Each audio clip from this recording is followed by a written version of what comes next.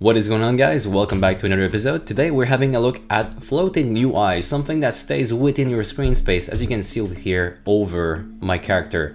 I used to have that over the sphere actually, but it's actually in screen space, as you can see on the left hand side of here. It's UI that moves in screen space, and in the back over there I have one that moves in a 3D canvas. I will show you that in a second. But today we're really interested in having stuff that moves in screen space, so let's get right into it.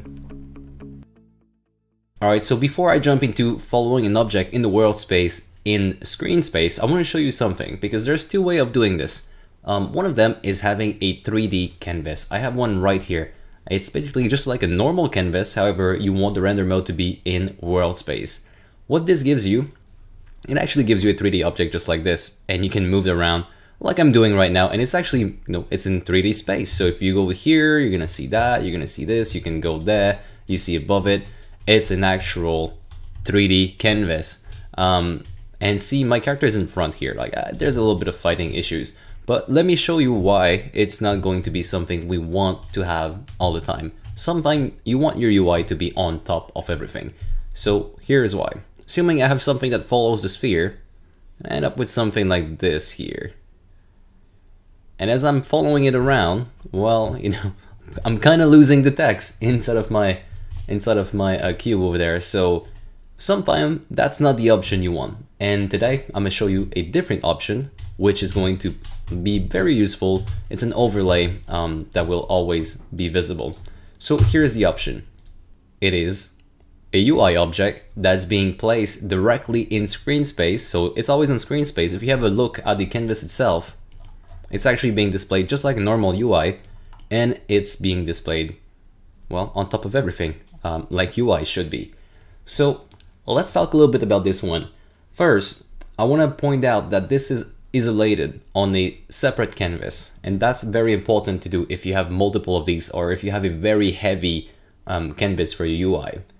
If you're moving something around every frame, like I'm doing right here, by the way, if you're moving something around every frame, then what you want to do is you want to put it on a different canvas, because as soon as you move one single element in a canvas, it redraws the whole thing. So assuming that over here under floating UI, we had like an image, we had like a health bar, we had all of that, we'd want to be moving them out to what we would call a static canvas. So those elements are not being redrawn as soon as I move this text. Also, heads up going into this, you're going to notice that my sphere over here, it actually moves within my bounds, and if I exit, it still exists. Like, it's still actually being updated and moved, so you might want to look for a calling solution as well. Having that said, let's jump into the code, and today there ain't gonna be any package, because the code is again very simple. Here is what I have. I have my sphere, so I have my UI element over here called sphere. Not really the best name, could be something else, but that's basically this thing you see on the left over here. So I have a text from Text Mesh Pro, and then an arrow just beneath it. This element has a script called follow world, and this one has a look at. So what am I looking at? We could be looking directly at the player. Yeah, let's actually try that. So I'm gonna drag and drop my player in here, and then I have an offset so I can modify how it looks in the game. So see, right now my offset is definitely not right. Here's what I'll do. I'll up it a little bit, say 4, and I end up with something like that. So now I have something that points to this player at all time. Something you might want to do in your game, who knows? Okay, let's have a look at the code. Very simple code. You might laugh it off. This is what we need. We need the to field we just had a look at. We need a camera for the logic. Why? You'll see why in a moment.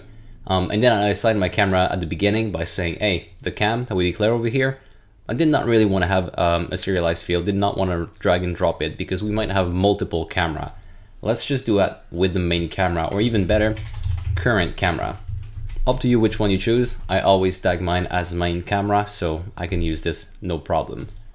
And in the update, this is the function right here, and this is what you want to be looking at and always using when you're doing a transition in between world to screen.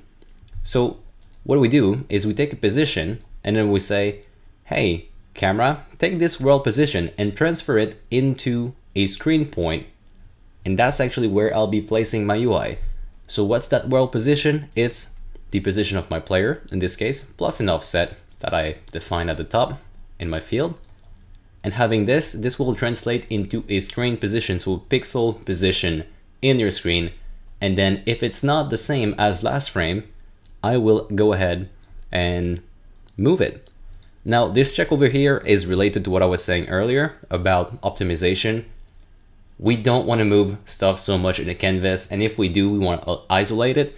But what's even better is that if we're not moving at all, or like if the object is not moving at all, then let's just not redraw anything. Let's just not move this thing. So that's why the check is over here. And that's actually it for today. Not a very long episode, but before we end, I'd like to invite you and have a look under camera, all the function you can actually use to transfer a coordinate from one, from world to screen. You can also have, let's see, so screen to point, screen to viewport, which is a little bit different than screen, screen to world point, and then you can also do the backward operation. So say you have something like, well, we did world screen to point, so we gave in a world position, like our player's position, and then we got a screen position. But you could also do the opposite and say, hey, I see this in my screen over here, or my cursor is over there in my screen.